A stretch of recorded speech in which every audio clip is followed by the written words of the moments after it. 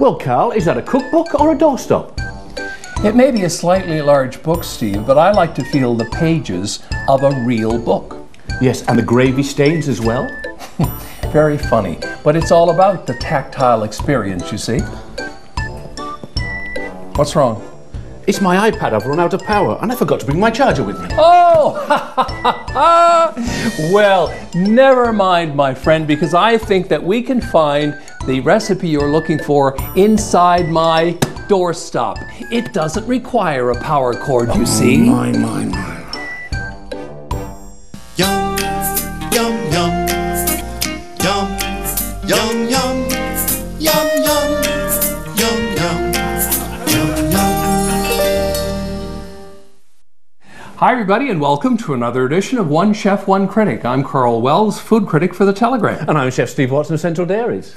Steve, I have to say, I hate to admit this, but you know, there is a use for iPads and Wi-Fi in the kitchen these days, unquestionably. Absolutely, Karl. Just like salt and pepper, it's certainly a staple in anybody's kitchen today, whether it's from the pad or whether it's from just from your phone. You could even get a true tried recipe or be innovative and just search something else. You could convert from Celsius to Fahrenheit just on a whim. So. Exactly. And the other thing I like, you know, you can go to the refrigerator and, you know, if you only have a few ingredients there, and you can't figure out what to do with them, you can actually type it in now. Exactly. In certain sites, type in the ingredients and it will give you a recipe. Works well. Specifically for those ingredients, which is great. The other thing you can do is you can actually watch videos now and see somebody put a recipe together. And work alongside of it. And you can do that actually with this show, folks. If you're a Rogers subscriber and you have Any Place TV, you can literally watch One Chef, One Critic on your iPad and make the recipe with us as we're making it in live. Yeah, a lot of uses for them, but I still enjoy cookbooks, and may I recommend this cookbook to you? Yeah. It's a great book, by the way, and you should just, you know, read, turn the pages, get that tactile feel, and enjoy the whole experience. Coming up on the program today, our special guest is Andy Newman. Andy is the co-owner of Coast 101.1 FM radio in Newfoundland, and we'll have a nice chat with him. And what are we cooking with Andy today? We're going to be making a beautiful Asian-style yellowfin tuna. Excellent. Baked. Yes, absolutely. And Chef Stephen Gugelmeier of the Delta Hotel will be here, and he's going to make one of his amazing apps. Speaking of apps, it's an appetizer, okay? So stick around. For a complete listing of One Chef, One Critic recipes, wine lists, and more, check out our website. Let us know what you think of the show at 757-9600. Well, it's our pleasure to welcome Andy Newman of Coast Radio to One Chef, One Critic. Andy, thanks for having me. It's taken us too long to have you on the show, my friend. That's okay. I think it's worth the wait. Well, yes, I think so. What is that exactly, Steve? Yeah, you've already seen it, Andy. That's some beautiful yellowfin tuna, which I was fortunate to get from the grocery store, and we're going to be baking it Asian style. So I think we should start getting ready for it. And when I say baking, we're going to be putting this particular one in some aluminum foil. So I'll get you to put a little bit of baby bok choy on there.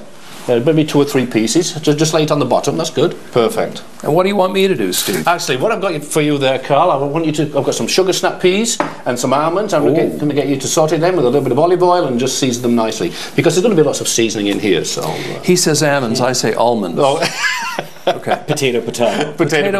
We just put a few of our red peppers on there as well, and away we go. Andy, do you cook at home? I'm learning. I'm getting better at it. It's taken you all this time. It has, yes.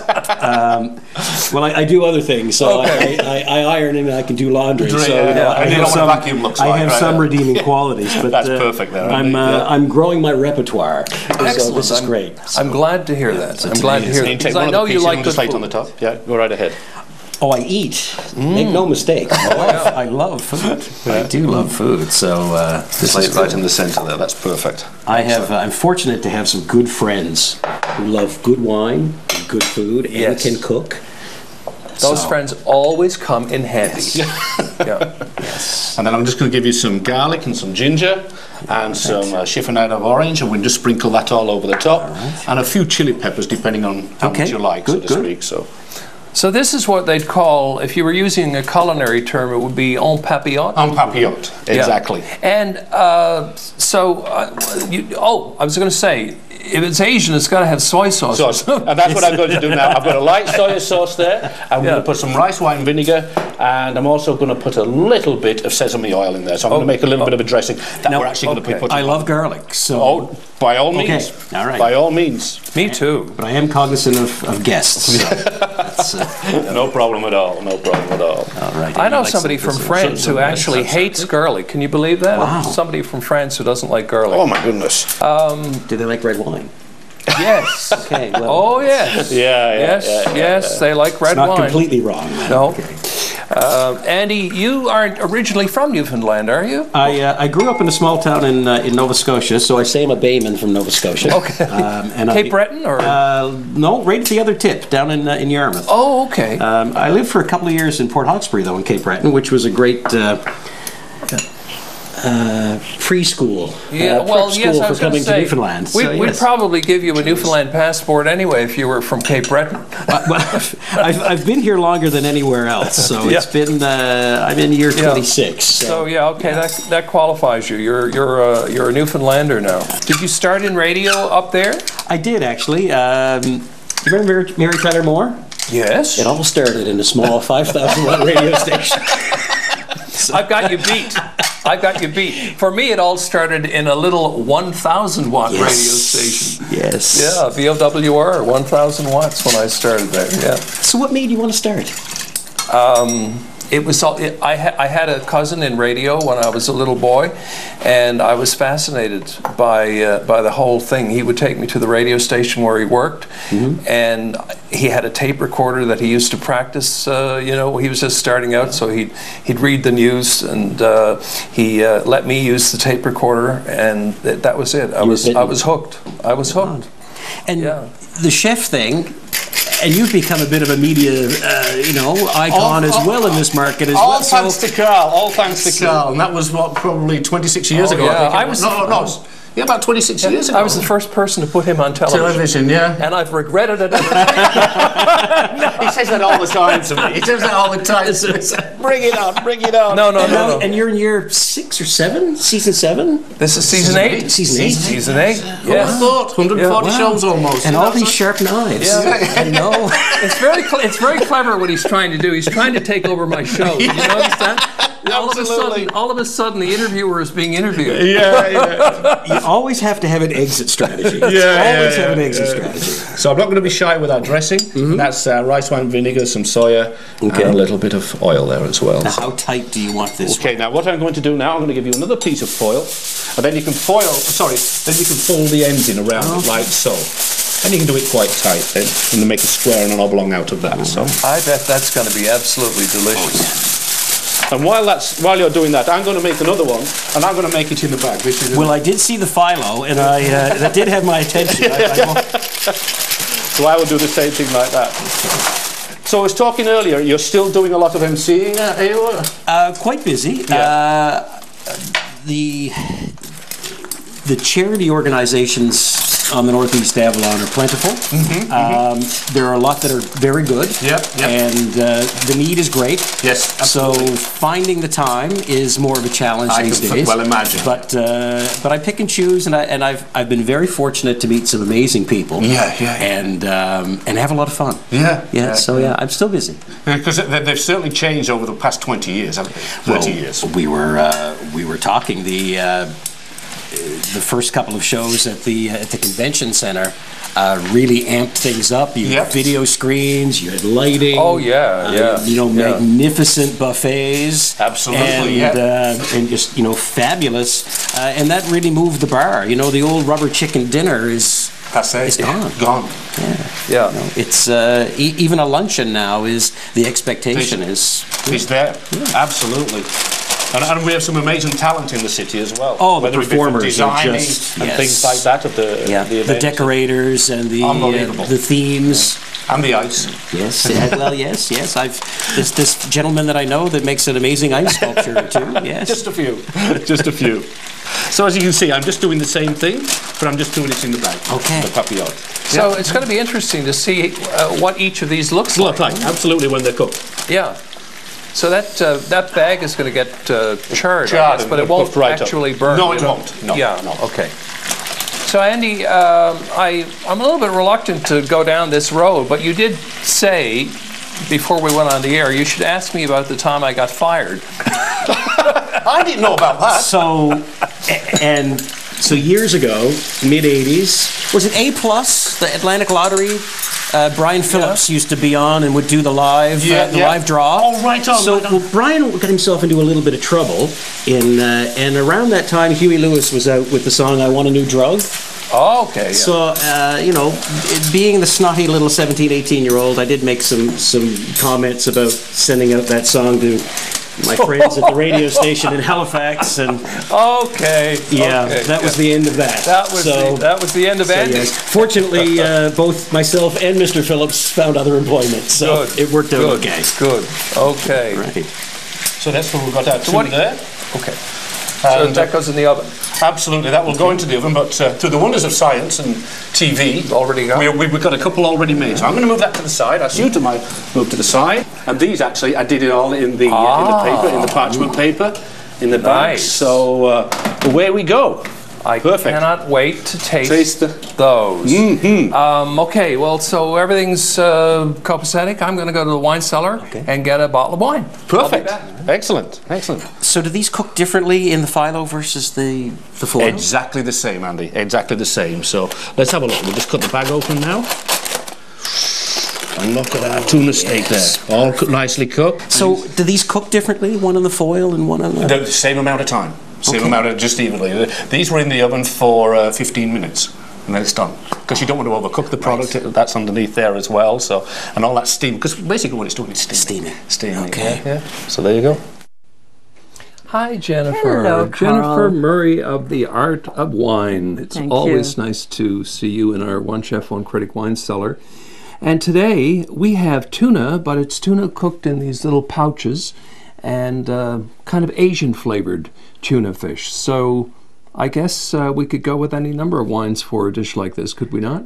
Absolutely, you have lots of options. The beauty about tuna is that it's a meaty fish. It is certainly meaty, yes. Very meaty and lots of flavor, so it adapts really well to a great variety of wine styles.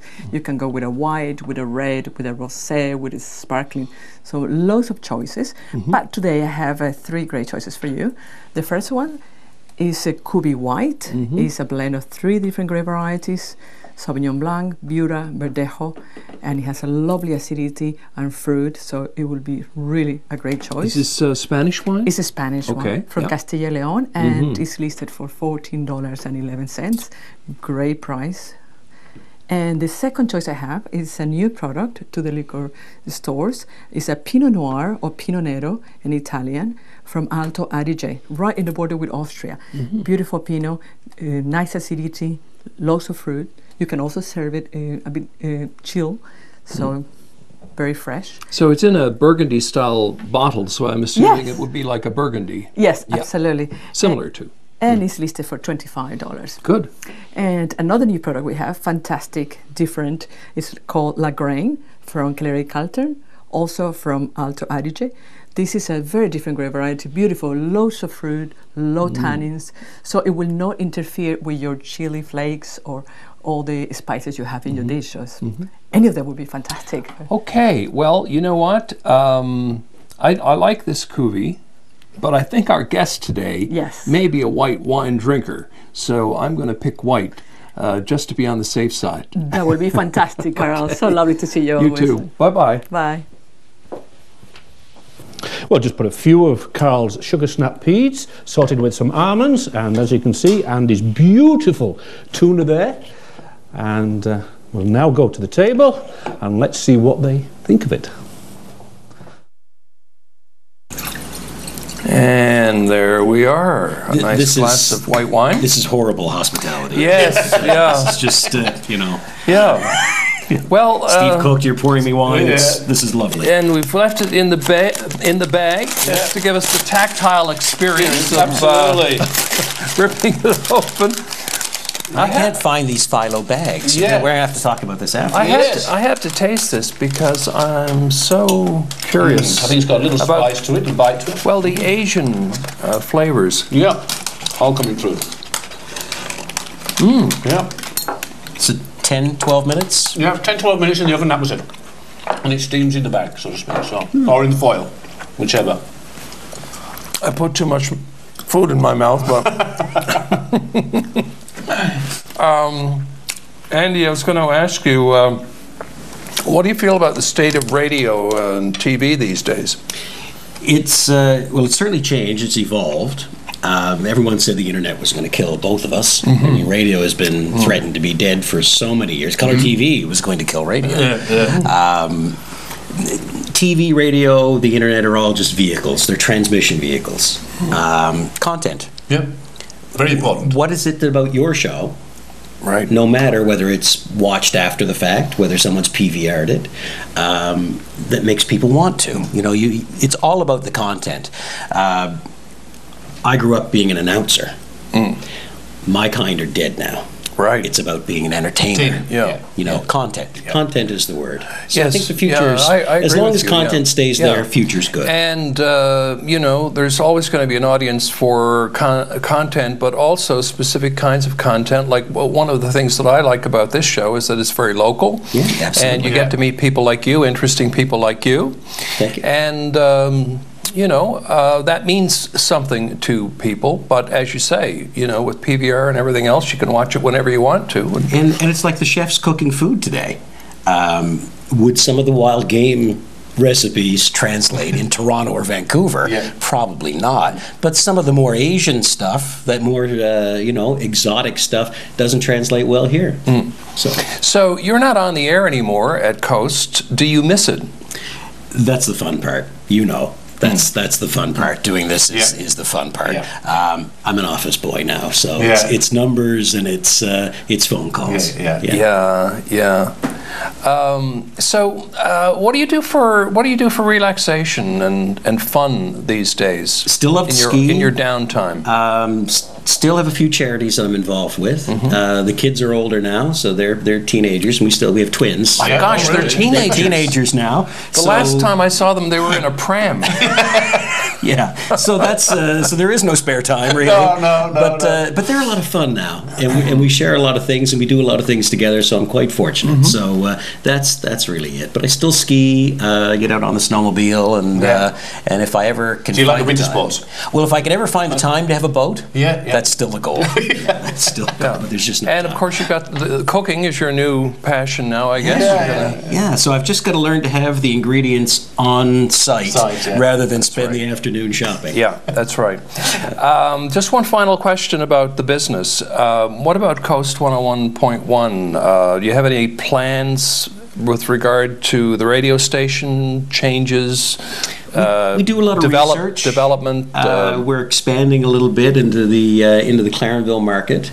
That's our next big project, and it's ask people what they want, make sure that they're getting what they want, and we'll take it as it goes. But, yeah. Great. Well, look, it's been wonderful having you on One Chef, One Critic. Absolutely. And perfect. Right, cheers. thank you. Bon appetit. Coming up next, folks, we have Chef Steve Gugelmeier of the Delta, and he's going to show us how to make one of his fabulous appetizers. Well, the Delta Hotel continues to be one of the busiest components in the hospitality industry of Newfoundland and Labrador, creating hundreds and hundreds of meals on a regular basis for practically every major event that happens in this province. The guy who runs that ship, who looks after all the food, is with us now. He is Chef Stephen Gugelmeier of the Delta. Nice to have you on the show again. Thanks very much for having me back, Carl. So you've got a part of a pig here, I see. Absolutely. You know, we got a little pig's trotter here. It's something I learned when I was dancing through the kitchens in England where Gordon Ramsay used to work as well. So you know, it's a little bit of a lengthy preparation. You know, it'll take a few minutes to go walk through the whole thing. But I do have one that I've prepared back at the hotel there. So this was deboned, correct? Yeah. So the whole thing gets deboned. You know, I mean, if you're in great shape, it would, you know, if you're expertise at it, you know, it would take maybe 5 minutes to bone it, maybe even less than that. I don't think I ever got to 5, but. Very good. You know. So it's deboned, and then what's... So we debone it, and then we braise the skin just on itself. So we take the insides out right up to the front knuckle. Okay. And then we would braise the skin. Once it's fully braised, we take it out, and you have to work really quickly, otherwise the skin starts to get hard again. Yep. You fill it with a chicken mousse, and your mousse could have any. In this case, it's got some sweetbreads. It's got some morel mushrooms in there and some buttered sautéed onions, right? So then... You know, it's up to you whether you slice it and serve it just as is, or whether you put it in the pan here, which we're doing now. So, okay. You know, we've got a nice piece there, so I'm just going to move this over to the side. Okay. Now we use a little bit of wipe, and we'll just go right into our plating, since most of it's done here. And what are we going to be serving with it? So we've got a nice Jig's Dinner croquette here, which we've. Okay, so just explain what's in that. It's a Jig's Dinner croquette, so explain what's in it. So basically at the hotel, we wanted to, you know, give the people who come to the province an idea of what Jig's Dinner croquette or Jig's Dinner is. So instead of being able to put all the components together, we put it all into one, and we serve in the croquette style as an appetizer or even as a canapé. And it's been a big winner for the past 3 years. So it's got root vegetables, absolutely, your carrots, salt beef, your cabbage, your salt beef, some savory, breaded, absolutely, and see the savory all in there. Okay. And you know, turnip and mashed potatoes, just to kind of bind it together. So now we take our pig's trotter off. So we're going to put that right up top there. Okay. I'm just going to fire this up real quick, and we're going to just throw a knob of butter in there with some shallots. We're going to just make a real quick sauce. Okay. It's going to take no time at all. So we got some shallots, we got some butter. Yep, we got some Granny Smith apples. Okay. You can use any apples you wish. And normally I would flame up some rum. Okay. In this case, you know, we got a nice toasted caramel whiskey. Okay. Again, nice sweet flavor. Whiskey goes great with the... And here was I thinking this was for you, caramel. I thought it was syrup. Now, I'm going to do it vice versa, so I don't have a flame there in your too big a flame. So we're just going to add our demi in there. Okay. That's that brown sauce. Yeah, that's a nice brown sauce. Okay. And then we're just going to add a little touch of that away from the fire to avoid any accidents. Okay. And if it comes to flame, no worries. There we go. Perfect. Yep. All right. So we got some vegetables here today with us. Got some nice garnish. So we got a dried apple chip. Okay. Nice. All right. And then over here we have some fennel stalks, which have been cut down. Yeah. Yeah. And we got some beautiful. I'm just going to take some. Demi there. We got some fava beans there as well. Some fava beans, right? And just pour that all over top there. Okay, nice. And here we have some red pepper coulis. I'm going to turn that down now. Yep. So we're just adding all the components to the plate now for garnish, right? So there, look at that. Just make it look nice and sexy. Yeah. And then we got some grapes, which are also a nice complement to the pork. Nice add-on to the pork there. So we're just going to drop some grapes. I like that. Down around, and some rapini is always good. We have some blanched rapini there, and we're just going to finish it up with the sauce then. Banquet fit for a king now. There you go.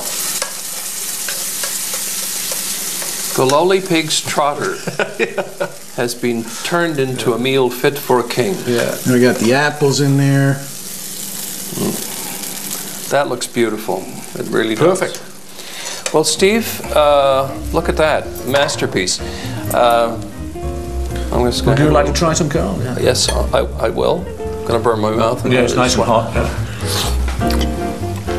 That's good. Thank you so much. You're very welcome, Chef. And that's it for this edition of One Chef, One Critic. Perfect. Let me have a fava bean there. Yes, we'll. Karl, what's that you got in your hand? Is that a doorstop or? Is that a cookbook or a doorstop? Yeah.